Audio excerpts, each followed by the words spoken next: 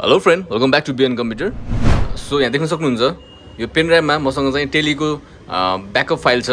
So आजको भिडियोमा तपाईहरुलाई when you try to रिइन्स्टल the tele to the new सिस्टममा तपाईको चाहिँ फेरि टेली तपाईको चाहिँ इन्स्टल गरिसकेपछि फेरि त्यो पुरानो ब्याकअप फाइललाई कसरी फेरि रिस्टोर गर्ने भनेर चाहिँ आजको भिडियोमा बताउन लागेको छु। So here we go.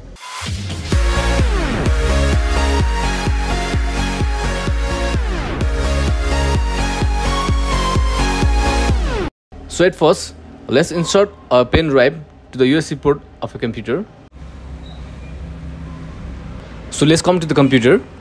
यहाँ देख्न सक्नुहुन्छ है, अहिलेको मैले देखाएको पेन ड्राइभ चाहिँ यहाँ कम्प्युटरमा देखिसकेको छ। यसलाई डबल क्लिक गर्नुस्। As you can see here, यो चाहिँ तपाईको त्यही टेलीको ब्याकअप फाइल हो हैन, जुन चाहिँ तपाईको 25.9 MB को छ। यस्तै TBK भनेर चाहिँ यसरी .001 यस्तै टाइपको चाहिँ यो ब्याकअप फाइल हुन्छ हैन। You have to remember the drive later of this pen drive. So right now अहिले चाहिँ यसमा चाहिँ E drive छ हैन, यो C drive, D drive, this computer hard drive. So यो चाहिँ हाम्रो पेन ड्राइभ हैन, जुन चाहिँ E drive मा छ अहिले, जुन चाहिँ 16 GB को पेन ड्राइभ हो। So let me install the tele first. Tele चाहिँ इन्स्टल छैन कम्प्युटरमा। So this is a new system where I want to reinstall a tele and restore my previous backup file. I want to use it like previous. So let's go to the backup of this tele. As you can see over here, yeah, tele ERP9 भनेर छ हैन। We have to install this. First मा चाहिँ यो install गर्नुस् हैन, यसलाई चाहिँ go for next, install. So go for finish. You can see a icon of the tele on the desktop. So double click to open this. हैन, यहाँ चाहिँ एक्टिभेट लाइसेन्स भनेर चाहिँ यस्तो आउँछ हैन।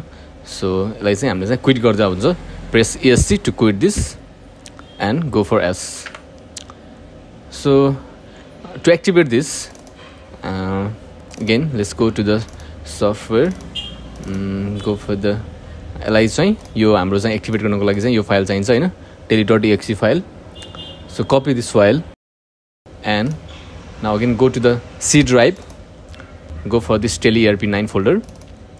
Then यहाँ देख्न सक्नुहुन्छ यो tele.exe फाइल भन्ने चाहिँ पहिले पनि छ, जुन चाहिँ जस्ट 1.5 MB को छ हैन।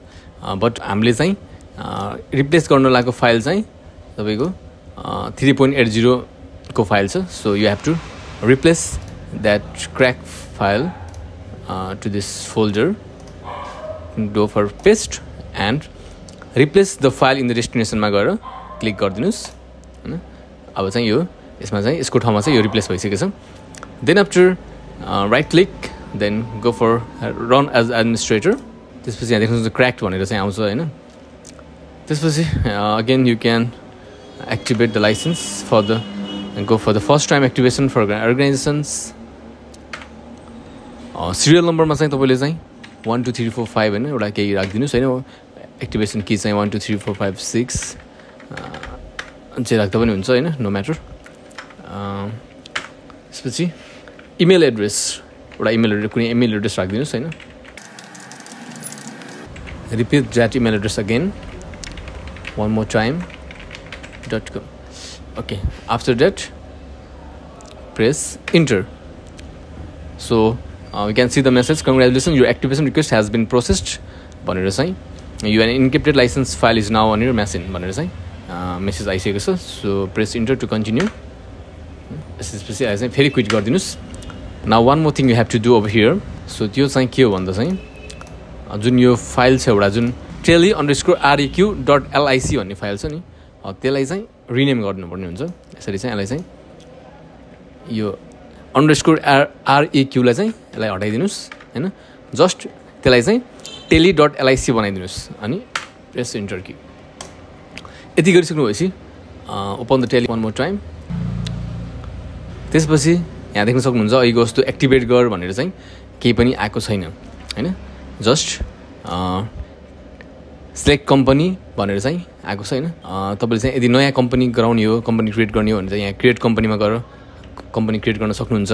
But in this situations I want to restore previous backup file of tele. So जुन हाम्रो हिसाब किताब छ त्यसलाई चाहिँ हामीले चाहिँ यदि ब्याकअप गर्नु छ भने चाहिँ यहाँ ब्याकअप गर्नुपर्ने हुन्छ तर मलाई चाहिँ अहिले चाहिँ पुरानो फाइललाई चाहिँ फेरि एज इट इज पहिला जस्तै लिएर आउनु छ हैन to the new computer from the previous computer old computer that means we have to go for the रिस्टोरमा जानुपर्ने हुन्छ and hit the enter so now just previous I told you must remember the drive later where the backup file is located. So in this case म तपाईलाई एकचोटि फेरि देखाउँछु हैन यहाँ by default A drive आएको छ बट यहाँ देख्न सक्नुहुन्छ यो ई ड्राइभ छ हैन हाम्रो चाहिँ अहिलेको केसमा चाहिँ यहाँ चाहिँ जो हाम्रो ब्याकअप फाइल छ so for this again go for tele and जुन यो ए ड्राइभ छ you have to change this to the E drive okay यसलाई चाहिँ ई ड्राइभ बनाइदिनुहोस् हैन प्रेस इन्टर सो अटोमेटिकली तपाईँको प्रिभियस कम्पनीको डाटा देखाउन थाल्छ हैन so you can see the list of companies in this case 77 78 79 चारवटा फाइनेन्सियल इयरको चाहिँ ब्याकअप फाइल छ यसमा चाहिँ हैन सो त्यही भएर चाहिँ यसको साइज पनि 25 MB को छ जति धेरै तपाईँको फाइल हुन्छ त्यति नै धेरै त्यसको साइज पनि हुन्छ हैन जति कम हुन्छ त्यति नै कम हुन्छ साइज पनि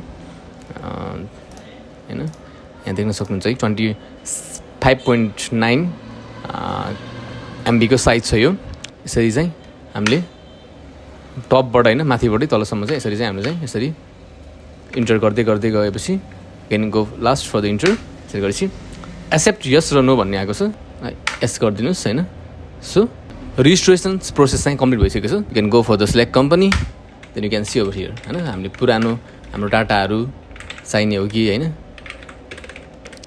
if you want to see previous data all is right here त्यस्तै गरी चाहिँ if you want to switch for another financial year then press alt plus F1 again go for the select company